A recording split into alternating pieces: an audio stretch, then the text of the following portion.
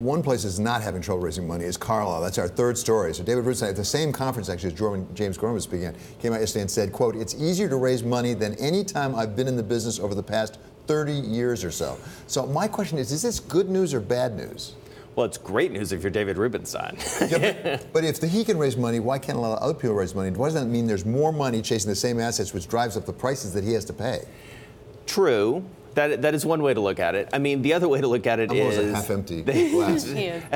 from a half-full perspective for the private equity business, they are having a lot of people come to them, and this sort of market clearly is favoring the incumbents in a lot of ways. And that's largely because a group like Carlyle, Blackstone, KKR, Apollo, what they have done is really build these machines that can ingest, as it were, huge chunks of money. And the big funds, the sovereigns, the public pensions, the endowments, they want to put a lot of money to work with fewer managers. So that bodes well for Carlyle. But what you said I found really striking, because then I don't consider these guys then private equity firms. They're just like enormous wealth managers that happen to have a PE side. So when we saw Fortress yesterday, right, wanting to get into direct lending, which raises the question, are you going to be forced to go into businesses that are a little bit more risky, and how do you manage that? And a lot of what these big firms have been doing is taking in big chunks of capital. Blackstone is a good example of this. David Blitzer, who you know, has a group that, the tactical operations group,